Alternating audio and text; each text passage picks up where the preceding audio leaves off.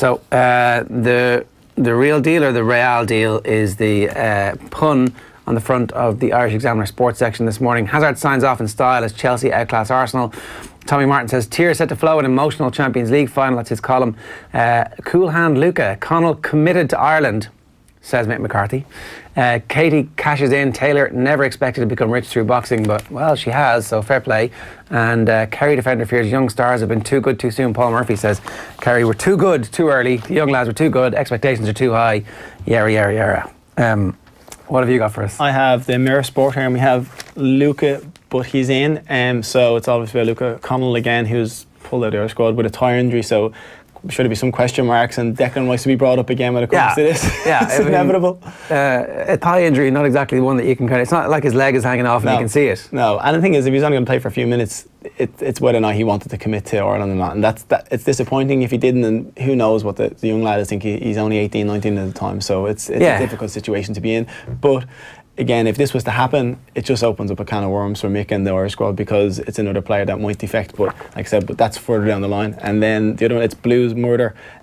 Just going on to how rampant Chelsea were last night. They were pretty, in the second half, they were so dominant, and they thoroughly deserved their win. So the Guardian on the front page, the Queen and the favourite, England's Owen Morgan, face to face with the Queen at the launch of the Cricket World Cup. England are favourites to win the tournament. Lots of Owen Morgan talk in the newspapers today. We'll get to that in a minute. And the back page is Hazard's golden goodbye. Olivier Giroud, just in case you couldn't see where Eden Hazard was there, he's pointing him out for you.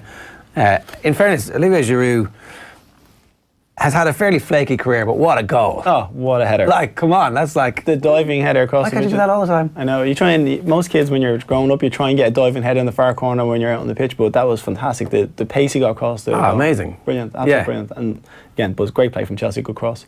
I have here is the Irish Daily Mail, and the back is sealed with a kiss. Eden Hazard again, all about basically him finishing off his career at Chelsea in style, bringing another championship to them, bringing another medal, and it looks like he's ready to go. With his comments after the game, it definitely looks like it's straight after the game to say, I think it's time for a new challenge. So, and then again, Luca can't wait to commit to Ireland.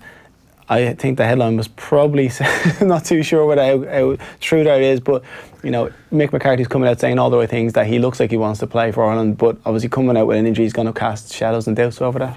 So, in case anybody missed this, McCarthy said that he played really well and actually really impressed him to the point where they were going to give him a run, and they had a conversation. McCarthy said, if I give you 3 minutes against Gibraltar, will you be pissed off later on down the line? And the kid goes, no, I really want to play for you.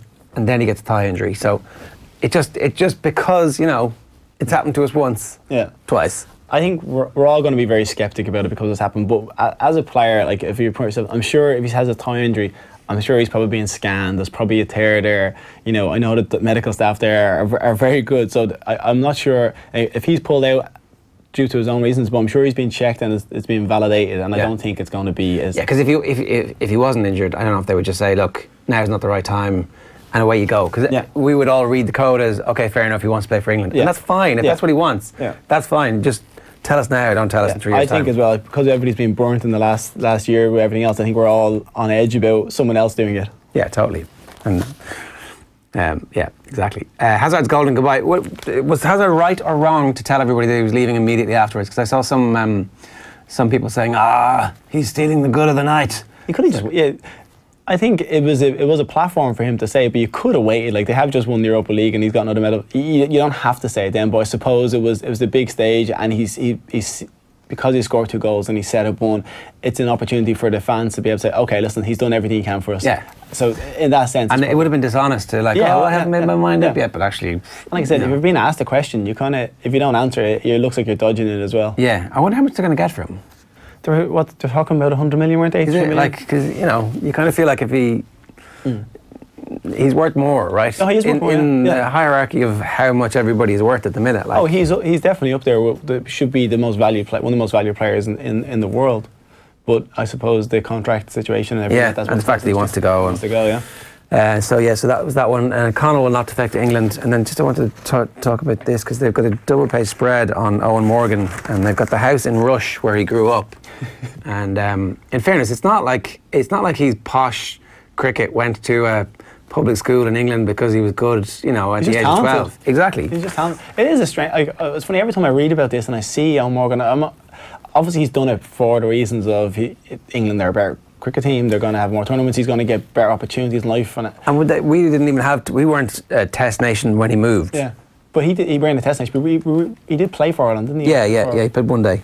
So it's a strange. It's weird when you see Declan Rice was born and bred in England. So not comparatively speaking, but he was born in England, so he would have a sense of. Eoin Morgan's Irish. Like he's full-fledged Irishman. So to go and play for England in another sport is a strange one, but he's very successful and he's obviously captain for them. So yeah, he went. It was around this time he was offered a scholarship to Catholic University School, CUS, which is up there on Leeson Street, a private school just off Stephen's Green. It wasn't something that had been done before, said the head of sport at CUS, but it was clear that Owen was going to be something special. Since then, we've had several lads from Russia at the school on scholarships. So, like, cricket has been a way for him to change his life and become one of the best players in the world. He would not have been able to do that if he just stayed with Ireland. No, of course not. I don't really feel any of this, like, ugh. No. Screw you, Eoin Morgan. I'm kind of like, go on. Yeah, go on. He's bettering himself. And like I said, we're probably being a little bit... the fact that we're so detrimental when it comes to Declan Rice one, we're probably not being as harsh on him. But I suppose that with it being cricket and being a sport that wouldn't be so widely played over here and being in such demand, then opportunities are going to be limited. So for him to go away and play at England, which are one of the biggest cricket countries in the world, obviously that's going to take the opportunity. Yeah. I wish him well and best of luck to him. I know there's lots of people out there who are going, how the hell could you do that? But, I have again the Sun Sport, Ed's the Real deal, just discussing how Hazard's going to be off to Real Madrid for this next season. Small one here is you can go around, which is the discussion that Lukaku has been told he could possibly leave Manchester United, and then it's all about Luca again, Luca at the future, which is the quotes about McCarthy saying he's committed, and obviously the young lad pulling out with a thigh injury. We'll come back to the Lukaku story a little bit later on in our transfer rumour roundup and see what Stephen makes of that. Hazard's goodbye, and that's the picture of the whole team. I like the trophy, the UEFA Cup, the Europa League trophy. It's not bad. No, I was close to it. Got a silver medal. Oh, of course. Is that the worst thing? Yeah. It's listen. It's amazing to get there, and I remember the games getting there more fondly than I do the final, because obviously you've got the big games where you beat Juventus and stuff like that. That will go down the biggest games in the history of Fulham. But losing a final at that stage is, you've gone that far, and we started that tournament way back in the June time. So we played Intertoto Cup style. Yeah, it was unbelievable. Like traveling all over Europe and some of Asia as well. When you think about it, but it was devastating. But it's a great memory to have. Where was that game? It was in Hamburg. Oh, right, okay. So at least it wasn't kind of off the way to Baku. Listen, that's a whole topic to talk about, how farcical it is that game was over there. Because like, regardless of the two teams being in it, it should be played in a central location in Europe that everybody can access, not somewhere that only 5,000 fans from each team are going to go to. Exactly, and the fact that it was on so late local time, the fact that locals were priced out of it ultimately, even though loads of free tickets ended up, the fact that Mkhitaryan couldn't even go there, it was all nonsensical. It's beyond belief that it was a major European final, the second biggest, that's the Champions League next week, and it should be highlighted. And when you see the start of the game, it was like, the atmosphere seemed dead. There was like cameras panning around and half the seats were empty. You're just going, this is not the way football should be seen. And considering how amazing some of the games building up to has been, there would have been a big following for it. So for it to have a final to be so disappointing in the sense of that side, it wasn't disappointing because there was loads of goals, but this shouldn't happen. Did you stay on the pitch and watch the trophy celebration? Did you?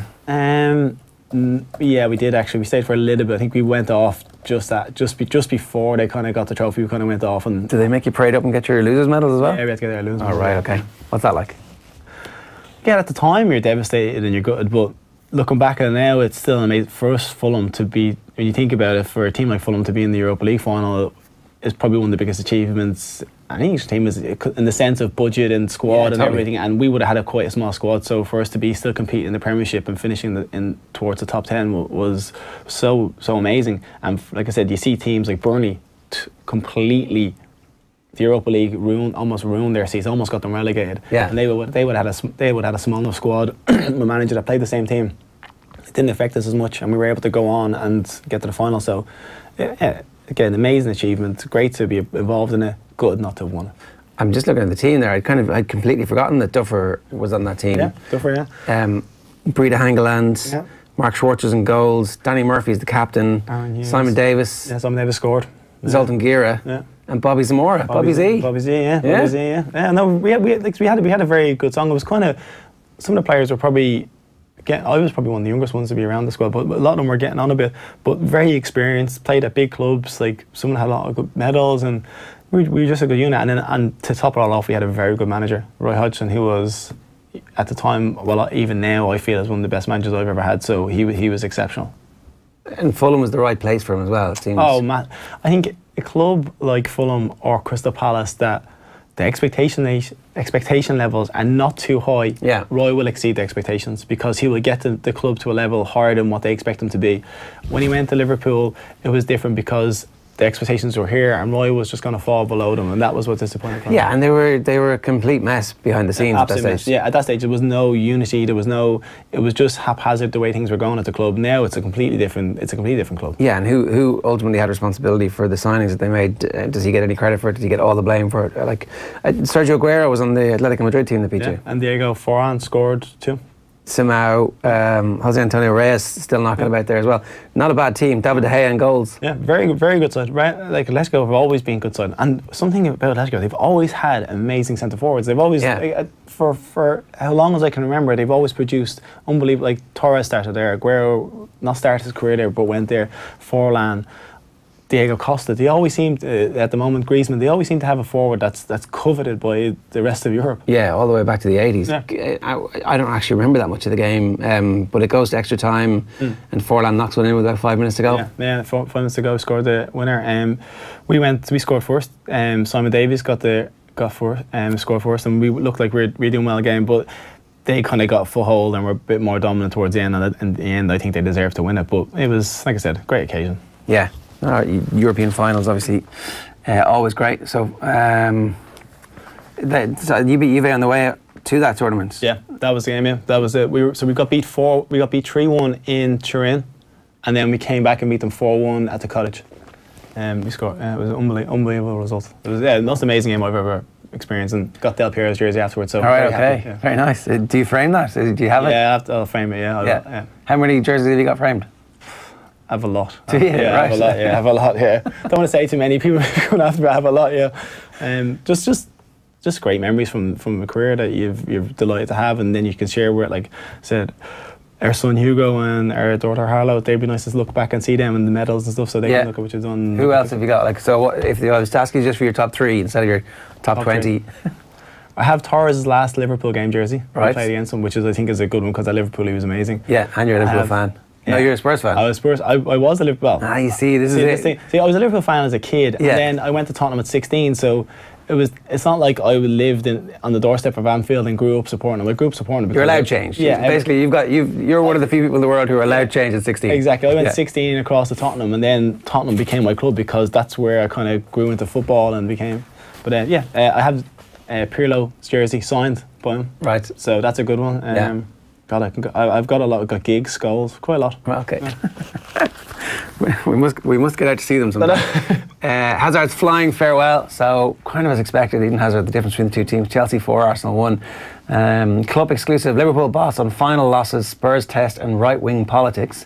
So that's Jonathan Liu of the London Independent, carried today in the Irish Independent. Definitely worth a read. New recruit Connell assures McCarthy that he sees his future with Ireland. You could say he kissed the badge. And likes the catchy tune of the anthem. Katie must be patient in toughest fight of her career, says Dad Pete.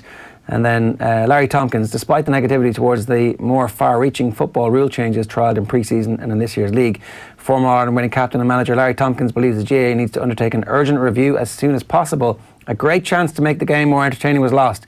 A few simple rule changes would make a huge difference. They're badly needed, and that's obvious from what we've seen in the Championship. I have the Irish Daily Star, and it's, again, top of it's Katie Taylor, and it's her dad saying that basically he thinks it would go away and it'd be a points decision, so it's going to be a tough night for her, but she's more than capable of winning it. There's a small column here that has Mane, Pool ready to take the crown, which is just Mane discussing how he feels that Liverpool are ready to be champions of Europe. And then the big story again is Eden off in style and just basically talking about how Hazard has scored 2 instead of 1 and looks like he's ready to go to Real Madrid after sealing another medal for Chelsea. If you're a Liverpool fan, you want Real Madrid to buy Eden Hazard, so they're not interested in Sadio Mane or Firmino. Yeah. You know, it doesn't look like Salah has. Like, it doesn't look like anybody wants to come and try and break the bank for Salah at the minute, because it seems like he's happy there. He's happy there, yeah. He does seem happy there. And I think as well, with Liverpool, because of the football they're playing, because they're pushing for the Premier League, so I think it's going to be harder to pull a player away from that club. And with a manager like Klopp, who looks like he's going to be there for the long haul, who has brought new ideas, seems to be loved all around the place, why would you want to leave there? So, you know, the club has got the history. They're looking like they're going to start writing history again soon, hopefully not too soon. But it's I think it's going to be very hard for those players to want to go. Listen, Real Madrid and Barcelona, those teams are a huge pull for anybody.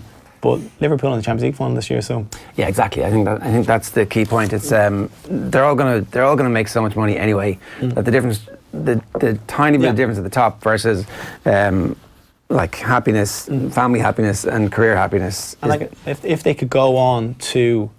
Like I said, don't get me wrong, I'm sure it's a better lifestyle living in Madrid than it would be living in Liverpool. That's not, you know, that's not beat around the bush. But I think if you were to, but as a sense of like support and the fans, the Liverpool fans they're amazing. And if you were playing at Liverpool, and if Liverpool could go on next year to win the league, it'd be so special because of how far Man City have pushed the bar, that if Liverpool were to overtake them in any way and win it next year, that would be an achievement beyond anything else that these other teams could have done, really. Yeah. Like, does that appeal to footballers at some level more than the lifestyle in Madrid would appeal to them? Depends on what type of football you are, really. Yeah. Like some people would rather just be able to go to Madrid and have every afternoon as a barbecue in your back garden because of sunshine, and they said that sounds very appealing and it'd be nice. But if you're at Liverpool and you're there and you're happy and you're comfortable and you feel like you're going to do something special at a team with a manager that's special, not to quote Mourinho, but that's kind of seems like what's happening there. You'd want to be part of that. Yeah, okay. Most people, I think, are going to the barbecue though, aren't they? Yeah.